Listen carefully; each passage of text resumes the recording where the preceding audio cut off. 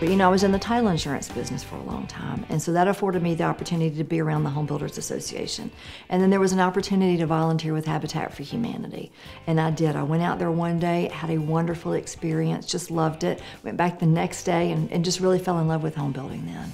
I was asked to serve on our Entertainment and Greeting Committee in Birmingham, which is a committee that greets everyone for all of our dinner meetings. So it was a great opportunity to network and meet people and see what the association was all about. And then that, of course, took me to the State Association, and I was on the PR committee, and I saw people like Randy Fanning and Buddy Bowman and their passion for making sure that we brought to light what the home builders do for our industry, and it really made me want to be a part of it. So I met Alicia in 2001. I was the local president, and she was chairing a committee and served on the executive committee.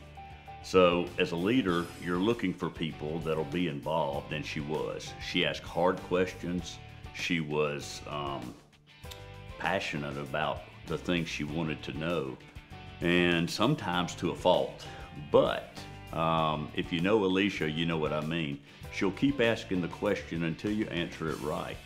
She cares, she's interested in the association, and she wants to do everything she can do to make us a better place, and I learned that early on. Alicia is sort of that silent leader there. She isn't too flamboyant at all, and just really to the point on everything that she is doing, both on the associates level that I first worked with her on, and then she became a builder, and just seeing her get involved in the state organization has just really been impressive.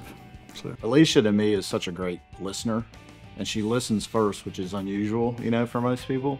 So I think she listens. I think she thinks critically, you know, before she speaks, and then when she speaks, she captivates the room. I think about Alicia, you know, being mostly in a male-dominated field, especially in male-dominated boardrooms, and just the fact that she commands such a presence amongst so many males is just amazing to me.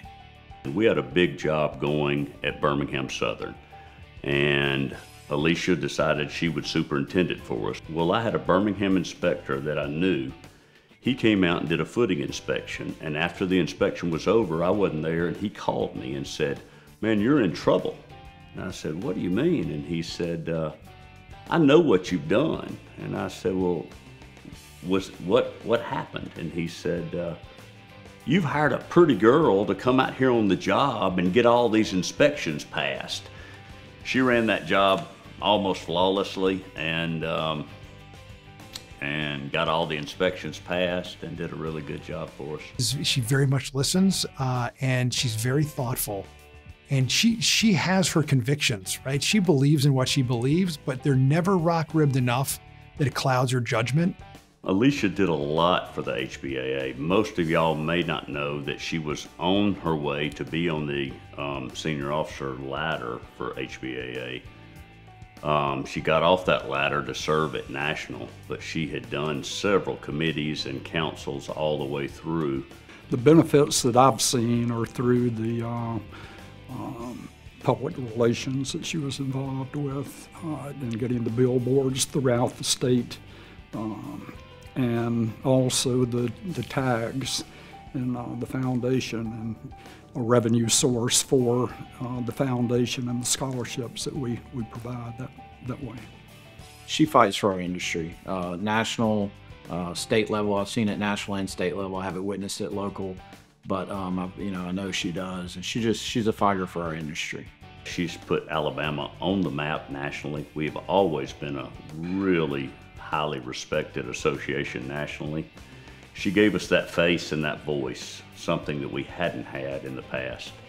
She's represented Alabama and the National Association in the halls of Congress, in the administration, in countless HBAs across the country. You know, as an ambassador for the industry, we couldn't have a better person for it.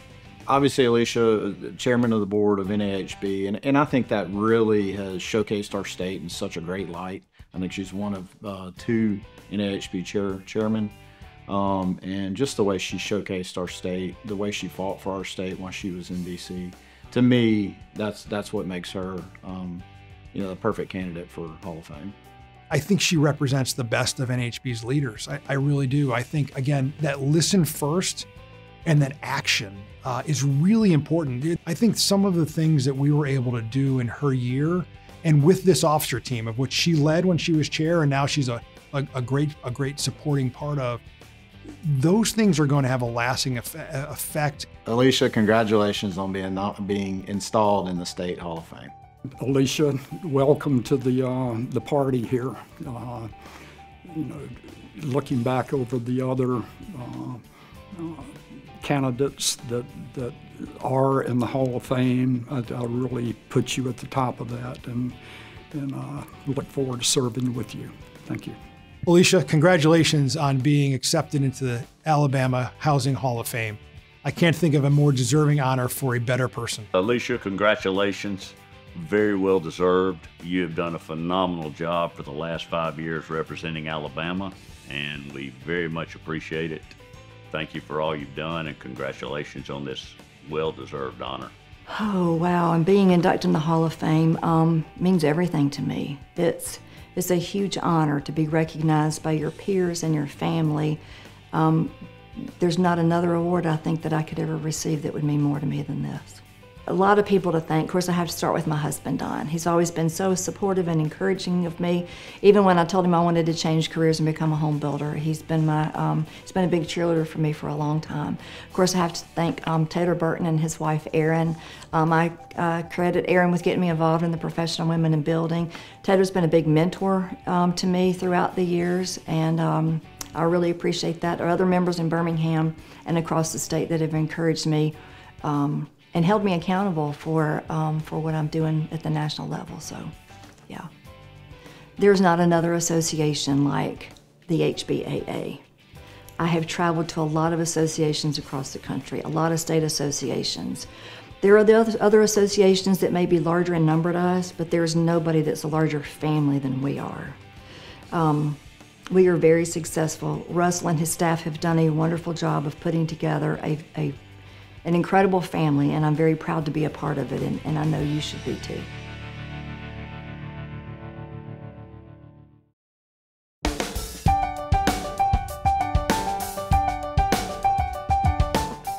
Charlie Williamson, who was working for Jim Wilson and Associates, called me and asked me what I was going to do after I graduated, and I told him probably go into banking, and he said, "You don't want to do that." He said, "You want to come and build houses and develop property." And I said, I don't think I want to. And he convinced me to come talk to him and the Wilsons, and so came to Wind Lakes and started there.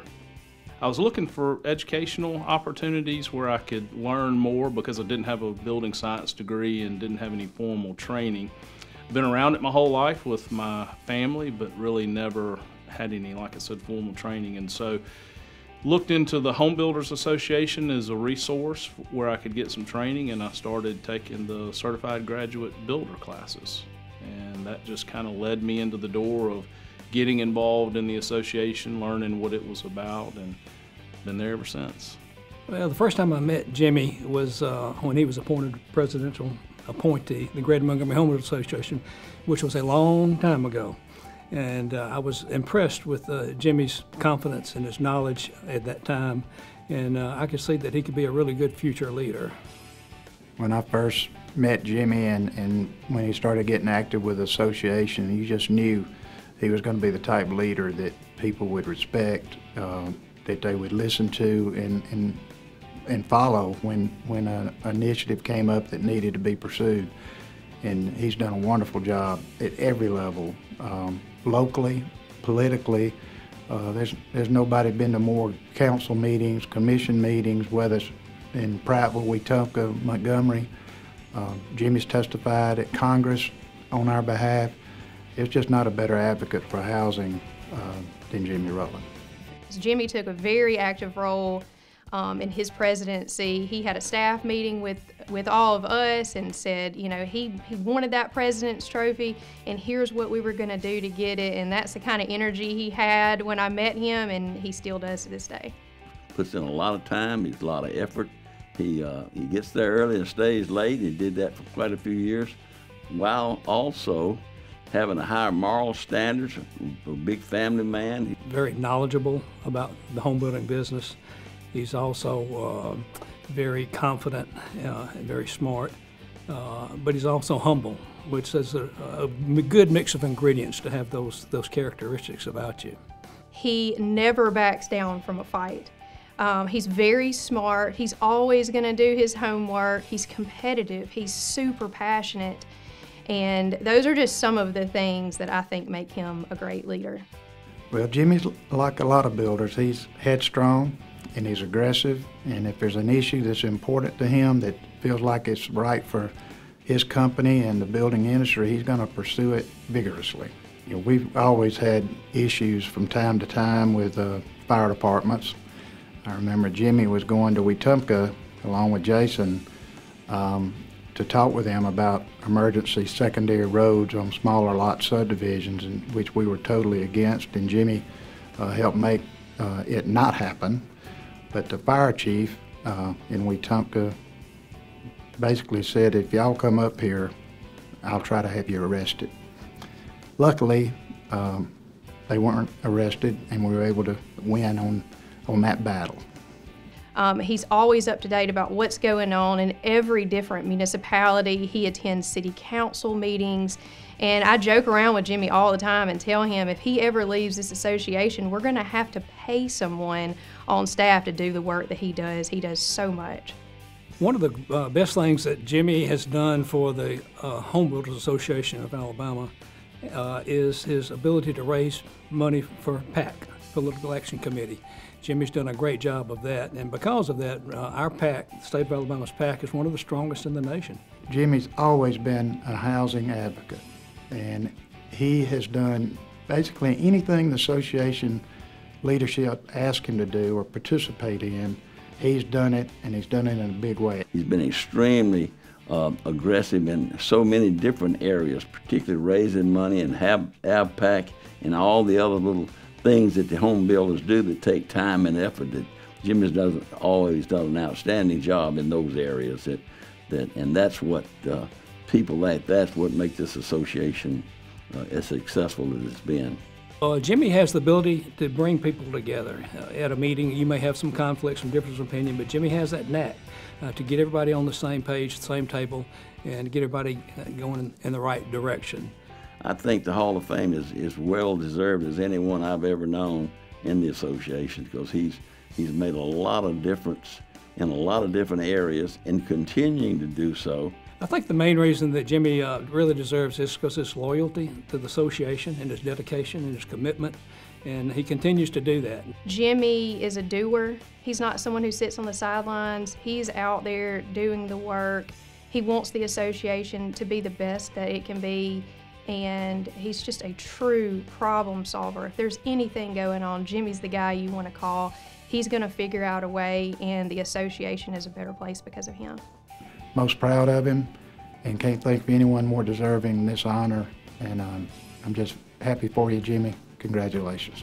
I want to congratulate him for what he has done and continue to do, and I just look forward to he'll be around a lot longer than I will, but I hope he'll be continue to grow and bring these younger guys along with him. Maybe they can certainly learn something from his accomplishments over the last 20, 25 years that he's already put into this association. So Jimmy, I just want to congratulate you for this very high honor, be a member of the Home Builders Hall of Fame. You're very well deserving of it, and we appreciate all you've done, and just congratulations on this honor.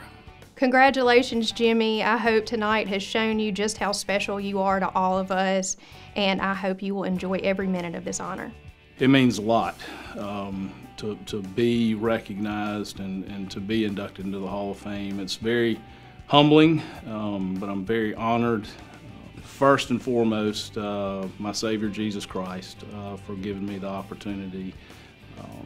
But then, you know, the mentors that brought me along. Hugh Cole was one of the first, and then again, the Ted Watts and others, and Russell Davis and various people who have given me advice and helped me on this journey. Certainly our local staff and what they do for us. Obviously the Louder family for allowing me the time to do this during work and outside of work and to be a part of it. Rachel giving me and allowing me the time outside of work, and just my children understanding and getting drugged along, and just my family. It's been a great ride. I'm looking forward to many more years of serving and enjoying the association and hopefully being a mentor to others as they come along.